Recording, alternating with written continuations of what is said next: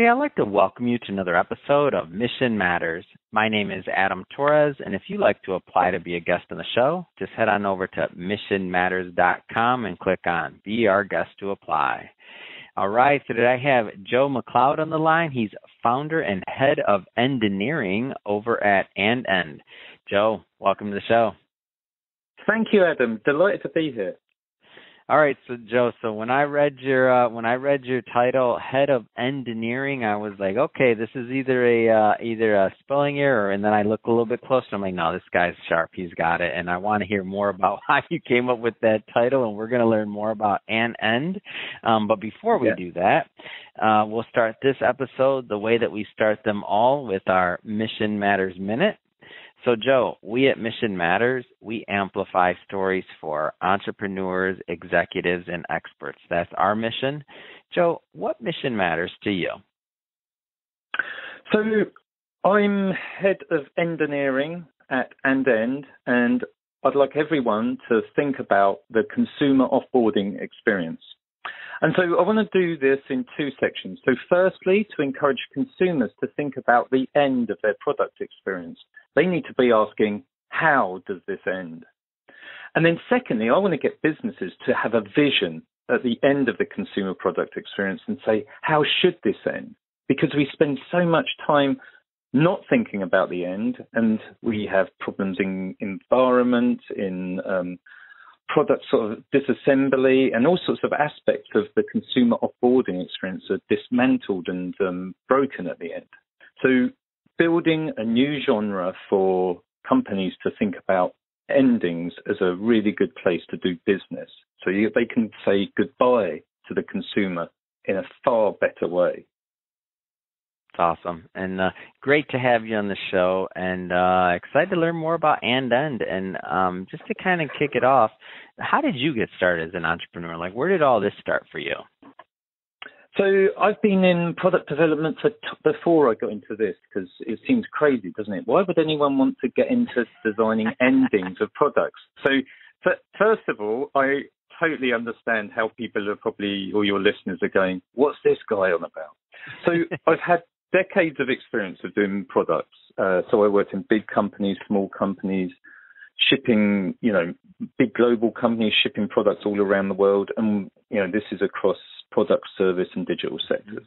So I've got a lot of experience. And we would all come to the same pattern every time I was working with groups and companies. We'd get really excited about the onboarding, advertising, marketing, what we're going to design and deliver to the consumer, how we're going to tell that incredible story. And then we'd spend days and hours and weeks and potentially years sometimes crafting beautiful experiences for the consumer. And then we'd all walk away from it. And so you'd have all of these products out in the marketplace, which no one thought through how it's going to end.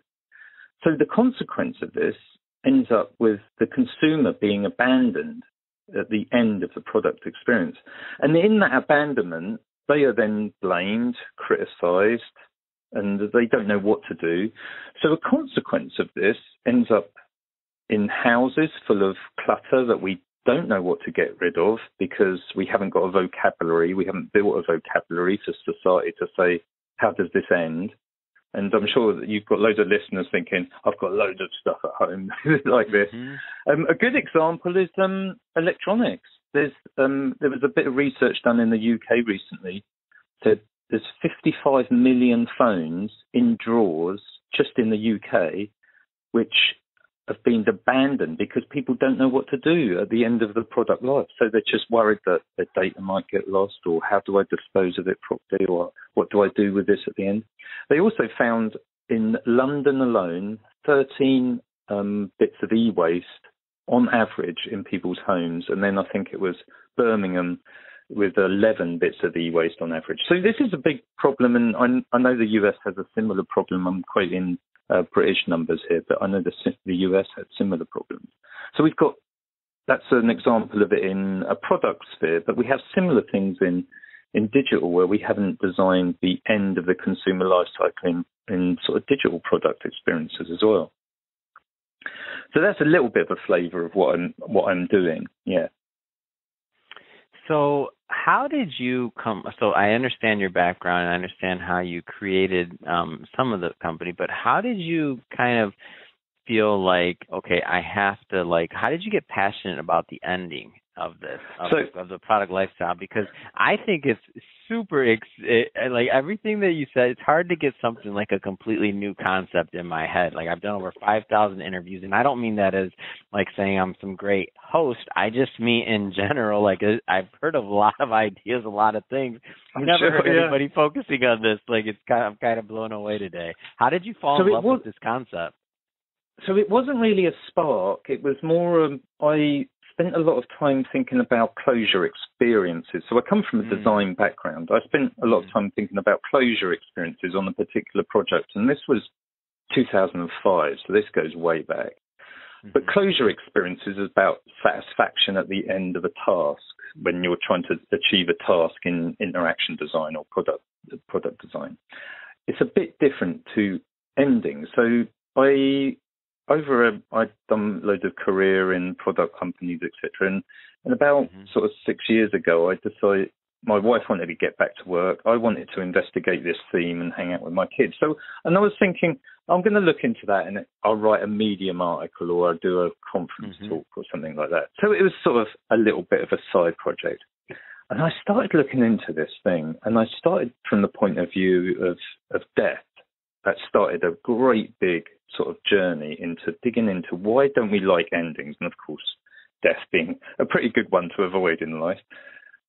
But I started to look into the social sort of experience of that and going right back into why that's impacted on the end of the consumer life cycle, and that drag through goes way back to the plague and the Protestant uprising. And this started my first book, so I started digging into that, and I really didn't want to write a book. I am pretty dyslexic, but you'll hear a lot of authors, which I'm sure you've interviewed, is say they have to write a book. It isn't that they want to write a book, they have to tell a story. And I got to that point. So I ended up writing the first book that came out in 2017. It's called Ends, Why We Overlook Endings for Humans, Products, Services and Digital, and Why We Shouldn't. And that's out on Amazon, so you can go and get that on Amazon. And that really documents the sociological sort of journey of history, and it goes right from, as I was saying, Protestant uprising, Industrial Revolution, beginning of marketing. Then it takes it right up to modern day through the final three chapters of product, service and digital sectors, and seeing how this avoidance of endings, this bias, has been built into all of these sectors, and how we're now paralyzed when we come to things like issues around the environment, issues around digital ethics, and issues around sort of mis-selling in financial services, for example. We fail to have a vocabulary around that which is mature enough to have proper discussions. So what we tend to do is slam legislation into it instead of taking the really amazing tools that we've built for consumer experiences to be applied at the end of the consumer life cycle. So instead of sort of smashing legislation in there and thinking and actually we apply a lot of sort of emotional guilt to people, which is a very old traditional method of making people change things from religion. So we need to start thinking and applying these modern tools, marketing, advertising, all of these sort of things, into the end of the consumer life cycle. So we have a far better intelligent conversation and engagement with the consumer at that point, so we can get a lot more traction. So that's a lot around the first book, Ends, and then the second book came out last year. And so in this long journey that I've done over the last few years, I've learned a lot about how we might do this and how we might design it and build it. And so the engineering book, i.e. a smash up between ends and engineering, so engineering, that book tells you how to do it. So it talks about different characteristics. There's 8 types of endings that the consumer tends to experience at the end of the consumer life cycle. And you can think about these in terms of their characteristics, how you might design for them, what you might do for them, and then the different phases the consumer goes through as they move away from the consumer relationship and what psychology they're going through. So there's a load of psychology in the books as well. So I want to shift focus slightly here. Yeah, sure. What's in it for the company when they get this right on the back end? Like what's Absolutely. in it for the company? Because I get the consumer side, I get the other side, but like what happened? Because I'm thinking about it, like I'm sure somebody's been plotting and somebody's helped me with maybe part of a journey that I didn't even realize. But what's in it for the company that goes through this? Exactly. So, and which is the soundest question that anyone asks. So for years I've been having this question asked to me. So on a number of levels, companies can really improve many aspects of their business by thinking about endings. If you're very crude about it, think about how much effort a business puts into onboarding and usage periods, and think about how little they put into the offboarding experience. And if you're a sound business and respect business knowledge and strategy, then you've got a massive blind spot there. That often, as I was saying, gets filled with legislation. So society tends to apply legislation to it. So if you are looking at endings, then you can really preempt a lot of legislation. That's a good one. But that's quite a dry one as well. It also helps so you can reduce business risk and preempt legislation. Those are dry ones. But actually, consumer satisfaction is incredibly higher with companies that do good endings. So humans trust companies that are honest about the end and are comfortable with an ending. I'll give you an example, like Netflix. Netflix says around endings that they're proud of the no-hassle online cancellation that they give for members. So you can pause your Netflix account anytime you fancy. So they're really happy for you to just pause it. But then in contrast to that, cable companies in the US, I know there's a lot of people who have terrible experiences with cable companies because they're locked into a 12-month contract that they can't get out of, and then you have very punitive fees to get out of there. So being comfortable with the end actually has a lot of benefits for consumer satisfaction. You see it in gyms as well, actually. Gyms apply punitive fines for you leaving early, and having gyms that have very comfortable, easy endings makes people a lot more comfortable and satisfied by going to it. Of course, and then moving on from that, there's a sustainability benefit to this. So if any product business got a circular economy strategy, they tend to have a very circular economy strategy based around materials, manufacturing, efficiencies, stuff like that. When you get to, and I end up at a lot of conferences on sustainability and circular economy design stuff, so I end up on panels and having this discussion with people. It's fascinating how avoided the idea of a customer is in a lot of those areas. So you've almost got this avoidance of speaking about the customer. The customer experience of the circular economy is almost absent in any circular economy discussion. So thinking about that, there's this big gap in the circular economy, which is the consumer experience of offboarding in the end. So even if you've got, for example, the best, most wonderful circular economy chair, a person buys it, they use it, they love it. How it goes from that person's house to the perfect recycling method is all up for grabs in terms of it hasn't been designed in a lot of these cases because we don't design endings. So it really needs to be thought of, especially around circularity. And another weird one, which is quite peculiar, and a lot of people are surprised at, is the idea it'll improve sales. So Dan Pink said about the salesperson, Dan Pink, he says of people are a lot more comfortable about signing up with someone if they can see the off-ramp of how to get out of that experience.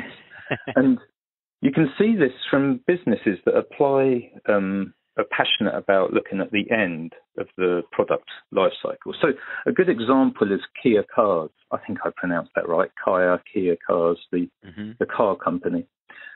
They introduced a 7-year warranty about 12 years ago, but when that was to a marketplace which many warranty periods were 2 years. So that was like product quality materials. But 7 years is an interesting time. Humans find it hard to think beyond 5 years. So when you get to 7 years, it's like this void, this death-like void. And your car then falls into that void when Kia Cars, with the 7-year warranty, are saying, we're here. we know this is going to end at this point. And since they introduced the 7-year warranty, their global market share has doubled. Their research says that their customers like the 7-year warranty above every other facet of the product offering, whether it be design or price point, I think that's a really good example of how an ending can be actually a massive benefit to sales. Wow. That's great. Well, Joe, I know we just scratched the surface on what's possible with andEnd. That being said, I know there's some individuals listening to this that will want to follow up and connect and learn more about what you're doing for businesses. What's the best way for people to reach out and to connect? Sure. So a great place to start is the andEnd.co website. So that's my business front end. That's where andEnd is. So on there you can look at the training I do. So I have a number of different training options, whether that be for your businesses. I come into businesses or do it online. I also run a cohort, so you can sign up for a month. The next one's in January. So look on the website for the next one in January. I also do talks for all sorts of businesses. So I've been at companies like Microsoft and Logitech and all sorts of businesses to do talks and training. So look at the clients I've had in the past and also look at the books. So the books are another good place to start. The Ends book is the foundational stuff. So if you're really interested in why we don't do endings in consumerism, that's a great place to start. But if you want to get practical real quick, then go to the Engineering book. These are both on Amazon, but you can also get them on Smashwords, on ebooks. The Ends book also has a audio book. So get to the website, get to the books. And I also do free talks for education as well, because I know a lot of students are really interested in this, so I don't charge for the talks for schools and colleges and universities. Fantastic, and we'll definitely put your links down in the show notes so that our audience can go over and click out and check out all the books and your work. So excited to have that. And speaking of the audience, if this is your first time with Mission Matters or listening to an episode, we're a platform that's all about bringing on entrepreneurs, executives, and experts and having them share their mission, the reasons behind their mission, why they do what they do, and really how we can all learn and grow together and benefit from that information. If that's the type of content that sounds interesting or fun or engaging to you, hit that subscribe button, because we have plenty of more of mission-based entrepreneurs coming up on the line, and we don't want you to miss a thing. And Joe, really, it has been a pleasure. Thanks again for coming on the show. I appreciate it. Thanks very much, Adam. Thank you.